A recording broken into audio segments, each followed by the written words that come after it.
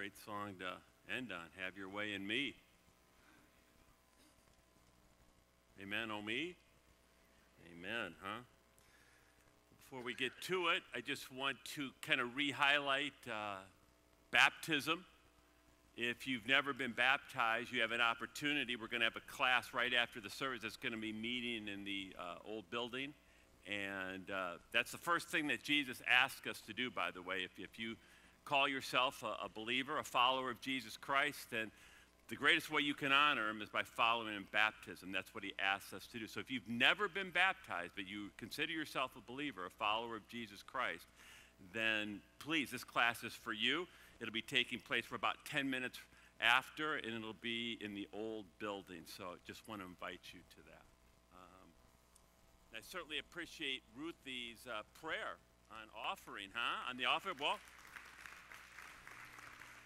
you know, about the worship thing and then digging deep into your wallet, you know. We're giving her 10% of the offering. That's why she did that. So, no, I'm just kidding. That's not going to happen. But she kind of gives a segue into the opening here. And there was this minister, there was this pastor, and he got up and he said to his congregation, now I have 3 messages in my hands. The first message will cost you $100, but it will only last for 10 minutes. The next message will cost you $50, and it will last for 15 minutes. The third message I have in my hand will cost you $10, but it's going to last an hour. Now I'm going to ask the ushers to come forward, and they're going to take an offering. Okay? And so the ushers take the offering, you know, they play the offertory song, and then after the offertory song, the minister gets back up and he says, the ushers have just informed me that you chose the hour message. It means it was a low offering. See, it's 10. See, the punchline, see, you're going to get the hour message because you only gave $10 on, okay. Well, you know, when I was in seminary, they never had a class on telling jokes, so you can't, do not blame the seminary for that. All right, this morning, now that we're over the silliness, I want to get to the book of Ephesians and the study on the book of Ephesians, and I've entitled the message this morning, Are You Wise or Unwise? Wise or unwise? Father, I just thank you for the gift of no humor, Lord. But it's good to get a laugh. And I thank you for each and every person here. I believe that you've called them here this morning, Lord. And I'm just asking now, Holy Spirit, you are welcome here. You are welcome here. And I'm asking that you would give each one of us here soft hearts, including myself. Just soft hearts to receive your word. Your word can bring life. And I believe that's what the intention is this morning. I ask that you would give us ears to hear what your word is really saying. And I ask that you would fill me from the soles of my feet to the crown of my head. And that I would truly just speak your words. And much life, I pray that actually chains will be broken this morning. I pray that chains will be broken this morning and there will be freedom in the house. And so I'm just looking expectantly what you're going to accomplish now, Lord. And I just praise you in Jesus' name. Amen. Skip, can you play the video?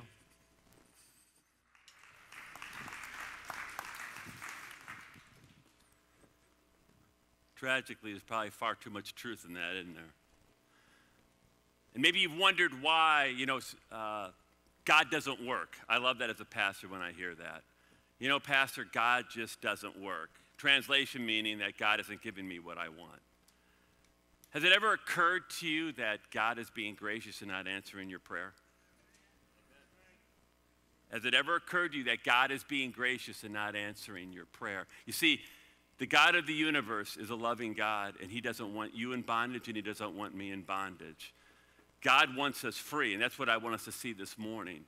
We're going to tackle some tough topics, but I want you to understand that God really wants you and I to be set free. So the Apostle Paul writes this morning, Ephesians chapter 5, starting at verse 15. Skip, can you put those verses up?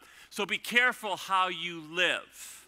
Don't live like fools, but live like those who are wise. Make the most of every opportunity in these evil days. Don't act thoughtlessly, but understand what the Lord wants you to do. You know, when it's all said and done, do you know what will really matter? What will really matter when you are standing before the Lord of glory is, did you and did I live a wise life, or did we live an unwise life?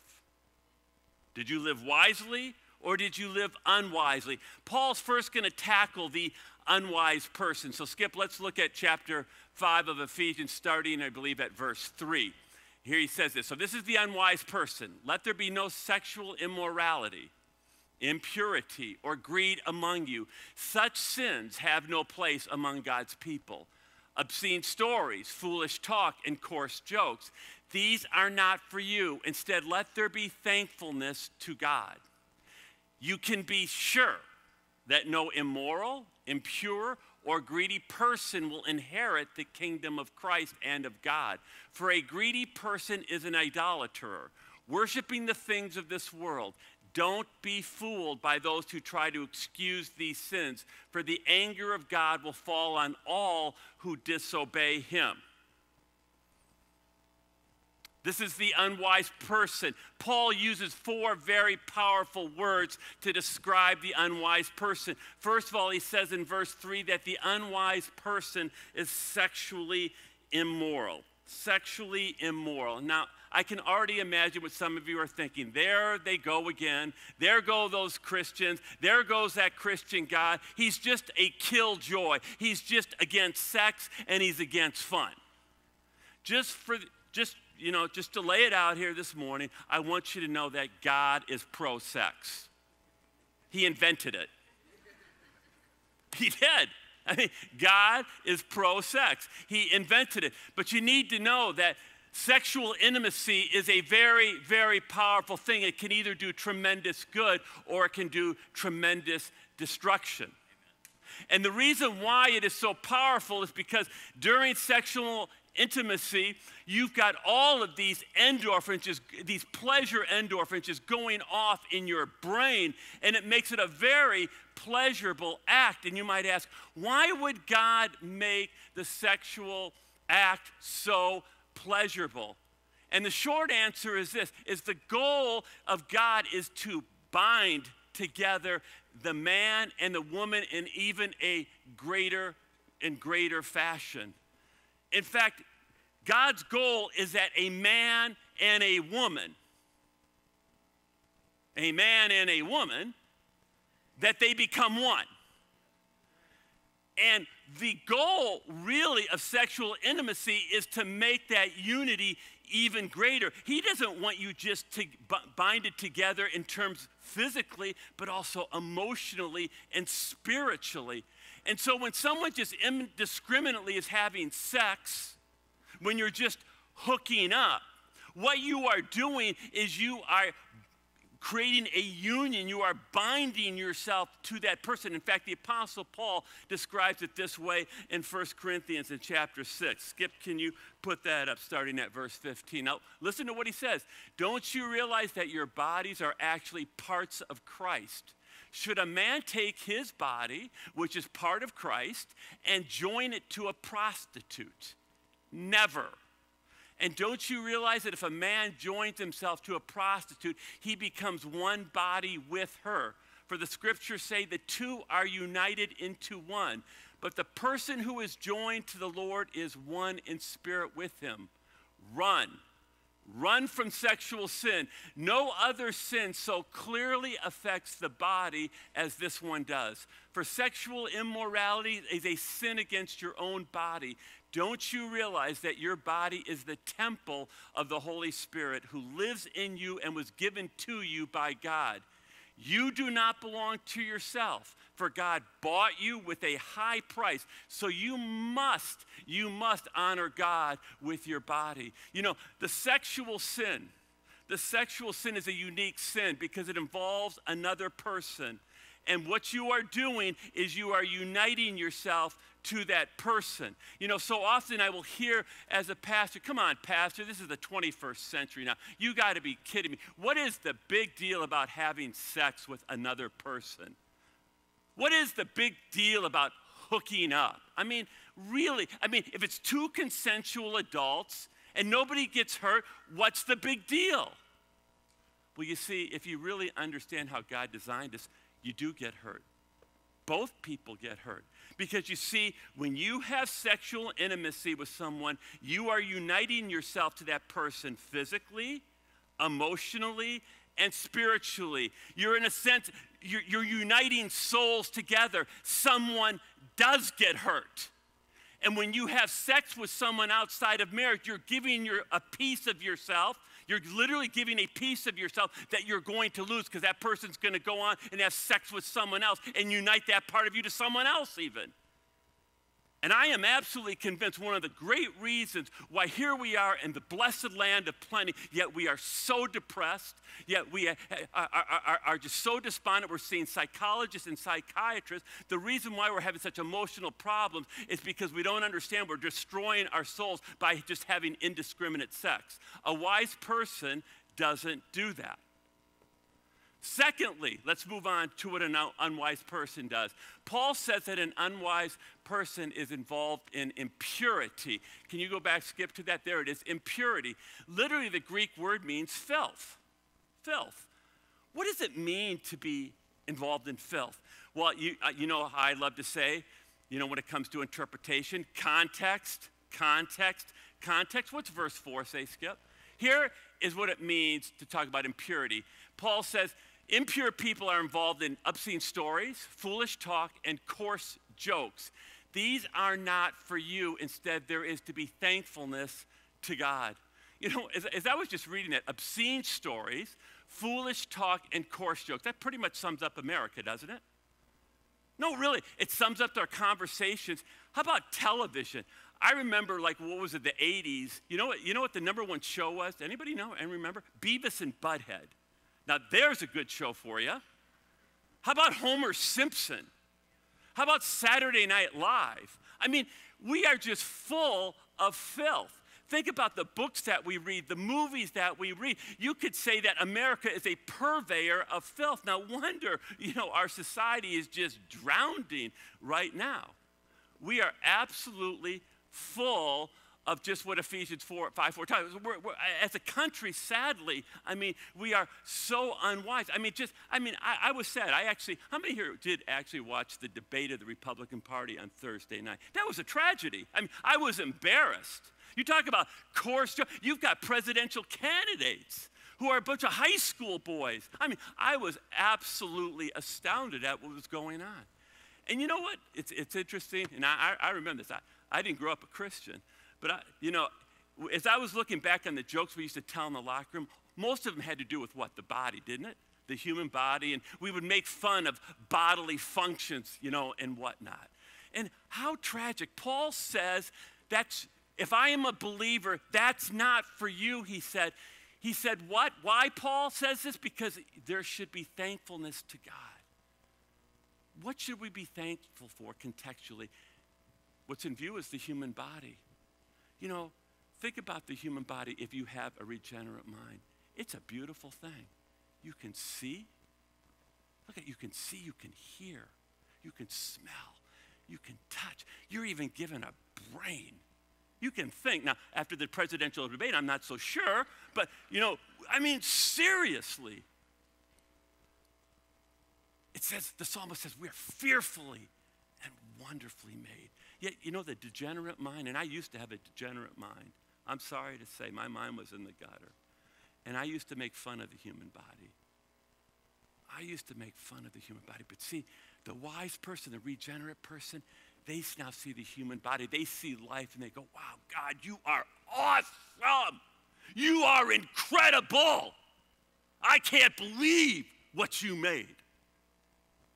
See, that's the difference between a wise and an unwise person. Paul moves on thirdly, though, about the unwise person. Can you put up Philippians? There it is, our Ephesians 5:3. He said that an unwise person is also greedy. An unwise person is also greedy. I find that interesting. Do you remember the definition? We went over greedy several weeks ago. Do you know what it means to be greedy? It means that you have the desire for more and more and more, but you're never satisfied. Doesn't that describe the average American? I mean, we're the #1 consumer in the world. We're always wanting more and more and more, yet we're never satisfied. And you know what's even tragic? I hear preachers in the pulpit actually purporting this and actually encouraging people and saying, you know, hey, if you have enough faith, just get it, just claim it. And we're going after more and more things. And no, that's the unwise person. We got too many pastors in America that are unwise. The wise person, though, does this. We looked at it last week. 1 Timothy chapter 6 says this in verses 6 through 8. Now watch this. Yet true godliness with contentment is itself great wealth. After all, we brought nothing with us when we came into the world, and we can't take anything with us when we leave it. So if you have enough food and clothing, let us be content. Madison Avenue, commercials. Do you know what the goal of Madison Avenue is? It's to make you discontent. Millions and millions and millions of dollars are designed to make you discontent with your life. Do you know what the message of Madison Avenue is, commercials? One more thing. One more thing, and then you're going to be happy. If you just got that tube of toothpaste and you had that white, pearly white smile, whoop, then you'd be happy.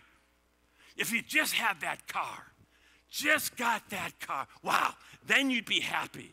If you just changed your beer, you know, if you quit the lousy Budweiser and go to Coors Light, wow, then you would be happy. And I mean, we bite down on that lie. We bite down on that lie. And the believer is supposed to be content. See, the unwise person is always discontented with their life.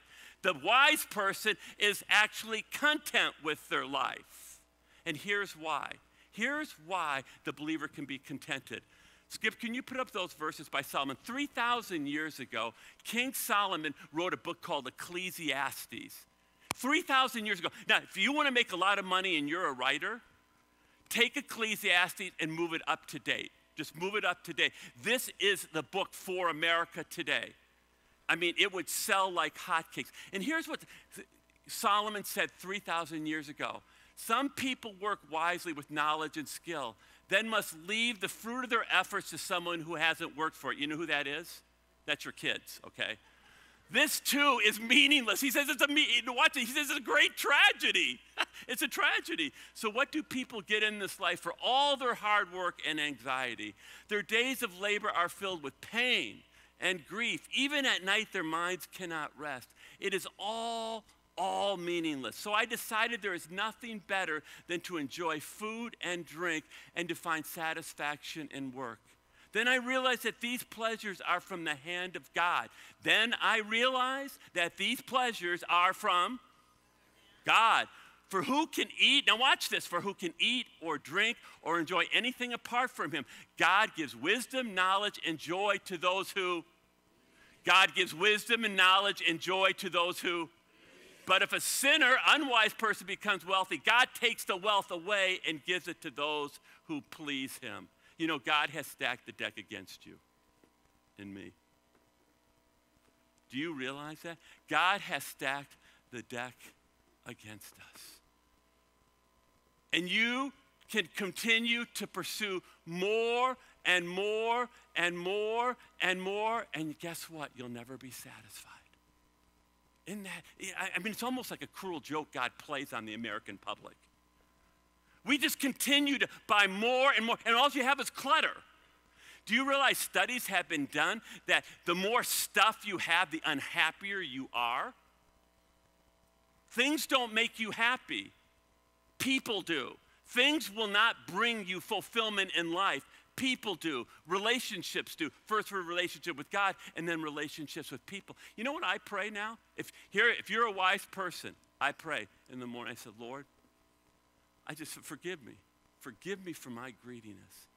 Forgive me when I want this, and I want that, and I want another thing. I know I have sinned against you, Lord. What I am asking you for, and I repent of that, what I'm asking you for is that you would give me the gift of contentment. Help me to enjoy my spouse.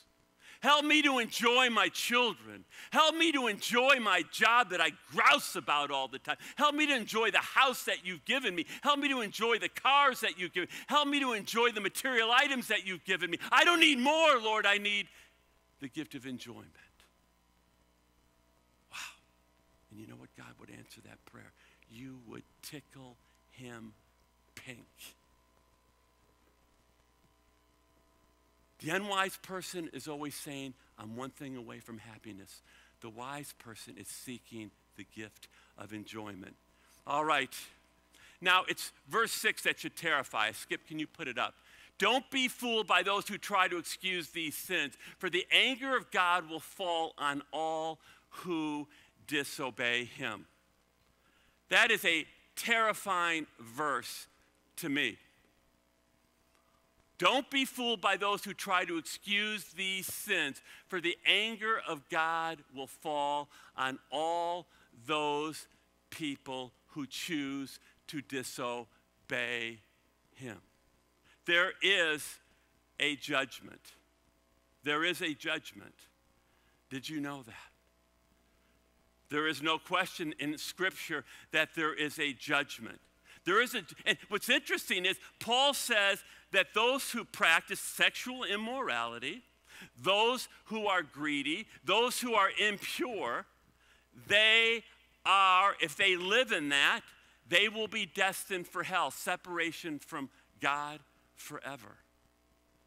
You see, there's a great lie that has gone on now in the American church, and it really bothers me as a pastor. Can I share this with you? What just absolutely terrifies me is the sheer number of preachers who say, hey, just come on forward here, receive Jesus, okay? And we're going to play a little prayer, and then, you know what? You're going to get your get-out-of-hell-free card, and you can pretty much live the way you want, because you're going to be on a journey, and God's loving, and blah, blah, blah, blah, blah. That really is not true. Let me tell you what's true. If you are truly, genuinely a believer, if you truly are a follower of Jesus Christ, yes, it's true that all your sins are covered by the blood of Jesus. But you know what's also true? He will deliver you from your sins. God's not a cosmic enabler. Let me show you some terrifying verses in 1 John that you probably would never see hardly preached in an American church, at least a big one. Here it is. 1 John chapter 3. Now listen to this very clearly. This is the Apostle John writing. Everyone who sins is breaking God's law, for all sin is contrary to the law of God. And you know that Jesus came to, watch this, Jesus came to take away our sins, and there is no sin in him. Anyone who continues to live in him will not sin. But anyone who keeps on sinning does not know him or understand who he is.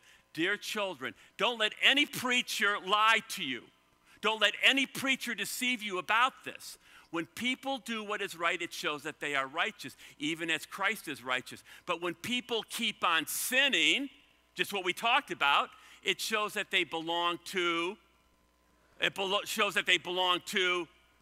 who has been sinning since the beginning. But the Son of God, Jesus, came to destroy the works of the devil so that you can live victoriously. Those who have been born into God's family do not make a practice of sin, because God's life, that is the Holy Spirit, is in them. So they can't keep on sinning because they are children of God. So now we can tell who are God's children and who are children of the devil. That's pretty black and white, isn't it? I mean, that is painful. That is painfully clear. And let me tell you, John is agreeing with Paul. Those people who continue to live in sexual immorality, continue to be greedy, that's scary, continue to be impure in their speech and in their thoughts, they show that they are truly not a believer, and they're going to face judgment. There is a judgment. It's in Revelation chapter 20. Skip, put it up. You can look at it. It's called the Great White Throne Judgment. I can't think of anything more terrifying than you end up at the Great White Throne Judgment. And there you're standing before Jesus, and all of your thoughts, all of your works, all of your deeds, all of your actions, all of your words, there they are, they appear. And Jesus says, I never knew you. I never knew you. there can't be a more terrifying moment than that. Well, now that we're all sufficiently convicted, let's move on to the wise person very quickly. The wise person, put up verse 10, Skip, real quick. Carefully determine what pleases the Lord. Carefully determine what pleases the Lord. So the wise person wants to please the Lord. Let me ask you this question right now. Here's the question. If God were in charge of your schedule, if God were in charge of your day, what would it look like? Have you ever thought about that? If God were in charge of your schedule, if God were in charge of your day, what would it look like? Well, we really don't have to guess. Paul actually answers that question. Skip, can you put up the next set of verses, 15 through 18? So be careful how you live. Don't live like fools, Paul says, but those who are wise. Make the most of every opportunity in these evil days. Don't act thoughtlessly, but understand what the Lord wants you to do. Don't be drunk with wine because that will ruin your life. In other words, the alcohol will control you and you'll be stupid. Instead, be filled with the Holy Spirit. The key to pleasing God, the key to living wisely is that you and I must be filled, controlled by the Holy Spirit. I have said it before and I will say it again. The Christian life is not difficult, it is The Christian life is not difficult, it is impossible. It is a supernatural life. And it's very intriguing if you look at the Greek word for being controlled with the Holy Spirit. It's plerumai. And first of all, it's an imperative. It's a command. You and I are to be filled. We are to be controlled by the Holy Spirit. It's not a suggestion. Now, here's the weird part. It's passive voice. It's not middle voice, meaning that you yourself can't do it. It's passive voice. The Holy Spirit himself must do this. It's commanded that I be filled, but I don't have the control over it, seems, because it's the Holy Spirit who must do it. Now, here you're going to hear something that's virtually never even talked about in the American, and it's sad that's why we're so defeated. Please listen to this last 5 to 7 minutes. It's worth everything to you. There is something you and I can do. This is the key to having the Spirit of God, the very power of the universe unleashed in you. Listen to me now. This actually, Watchman Nee, I can't take credit for, is a great Chinese pastor. He said, here is the normal Christian life, Galatians 5:20. Skip, put it up. Watch this. I have been crucified with Christ. In other words, I died with Christ as a believer, but yet I live. Not I, but Jesus or the Holy Spirit living through me. The key to having the Holy Spirit unleashed in you and controlling you and filling you is that you die, the old man dies, my selfish desires, dreams, and goals die, and I allow Jesus and his dreams, goals, desires for me to live through me.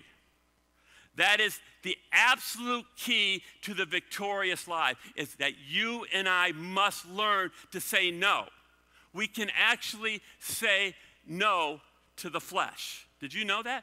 I can actually say no. And you say, well, how do you know that? Why are you sure about that? Skip, can you put up real quick Romans chapter 6. We looked at this before. Do you have Romans chapter 6, verses 6 through 7?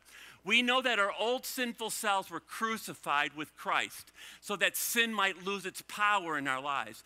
We are no longer slaves to sin. For when we died with Christ, we were set free from the power of sin. Do you see? When we died with Christ, we were set free from the power of sin. So listen to me now. The believer has a civil war going on. You have an old man and you have a new man. But what he's saying here is that the old man wasn't eradicated. It was rendered powerless. My old man, my old flesh doesn't have to control me. Now my new flesh, my new man, with the new nature and the Holy Spirit can control me. So, I have an issue with gluttony. I don't have a problem admitting that, all right? So yesterday, I go to this hunter's thing or whatever it is, a sportsman thing. They got food everywhere. It's like putting an alcoholic in a bar. And then they have this dessert table like that. See, look at that dessert table. And seriously, I go to the dessert table. It's right over there, and I'm looking, Susan's not here. She's not going to see what I'm doing. Except I got Jeff and these others actually taking pictures of me. Okay, they did. And they sent her pictures. And so I'm looking at this thing and I'm going, wow, I could have this, I could have this, and then suddenly it rose up with me, stop. You don't have to do that. You don't, Frank, have to do that. You can say no. And I just had 2 chocolate chip cookies. That's all, just 2. You know, quick, because we're running out of time. You got to hear this. Counseling. See, one of the major mistakes of today's counseling is most of the time, you know what they're trying to do? They're trying to tweak the flesh. They're trying to modify the flesh. They're trying to fix the flesh, and guess what? See, this is why it doesn't work. You can't fix the flesh. You can't fix the old man. You can only kill it. No, you can only, this is why non-believers, when they go to counseling, it's hopeless.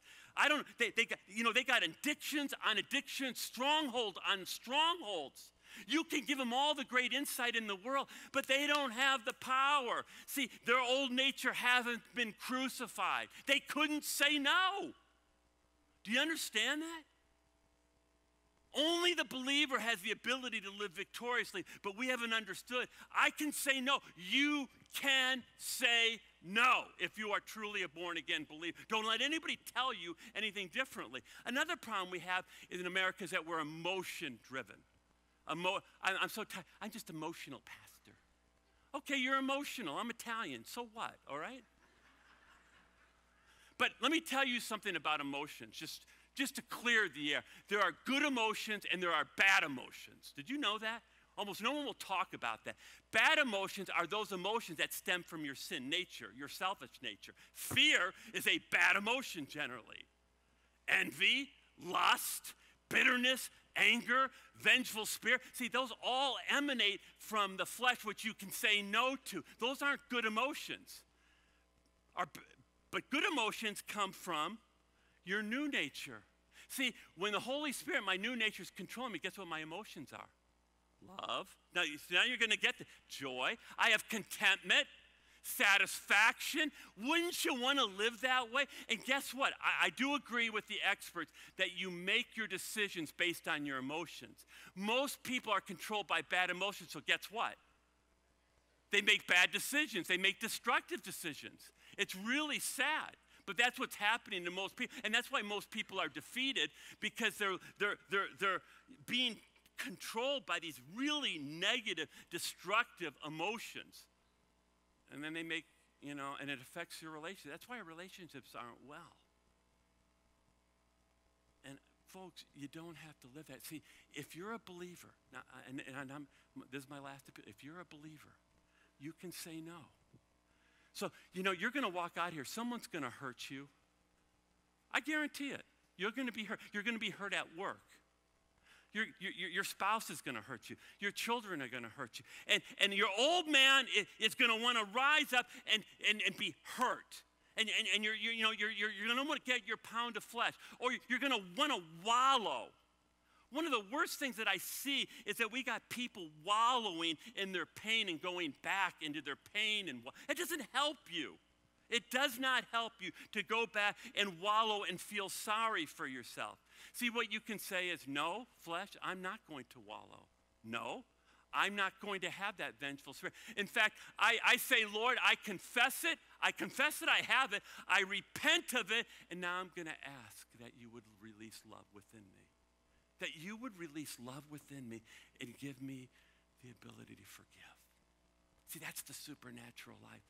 You know what's going to happen, probably sometime this week, is maybe you're at work and you're going to find out that one of your coworkers, they get the promotion and you don't.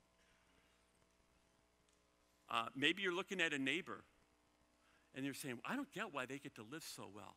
And you all of a sudden have this envy. Envy is like just drinking acid. Have you ever? No, it's just horrible to have an envious spirit. So when I have that, when I suddenly get jealous of another pastor, we all do it, by the way, and get envious. Don't deny it. Just say, hey, Lord, oh, wow, that's ugly, Lord. Just forgive me of these feelings of envy. And I'm just asking now, and I just do this, Holy Spirit, just give me joy and give me contentment. Give me contentment and help me to enjoy the ministry you've given me, the spouse you've given me, the life you've given me. See, that's the it just turns in me, from negative to positive. No, it's a beautiful thing.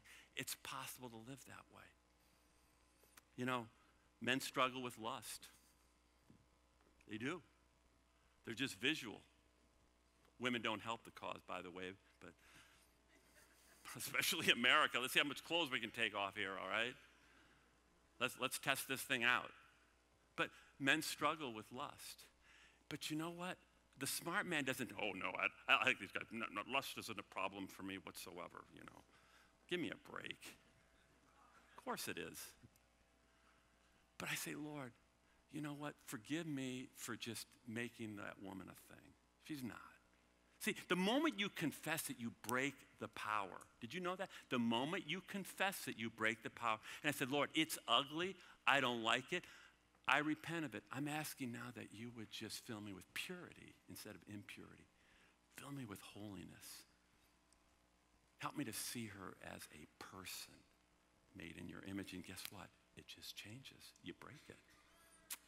See, this is the supernatural life, and it's possible to live a supernatural life. I want you to know it is I don't care what anyone else tells you. It is possible to live your life that way. Now, I don't think you can do it alone. The early church is meeting never. I don't think you can do it alone. See, I think I need someone to help me with my stinking thinking. Maybe you don't, but I do. And that's why you need small groups. That's why you need people in your life and accountability. I run something by, they go, you know, Frank, that thinking's wrong.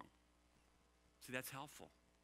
And so if you're not involved in a small group in some way, small community, someone to challenge you on it, see me, see Jeff, but, you know, see some of our women leaders. We got some great women leaders. Please do that. It's important. Because at the end of the life, there's only one question that's going to matter. Did you live wisely or did you live unwisely?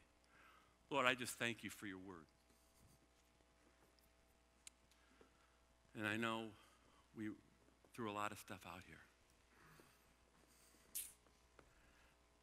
But I ask, Holy Spirit, that you would just begin to do business, that you would help us to walk in truth. So long we've had a defeated mind and we've listened to lies and half-truths.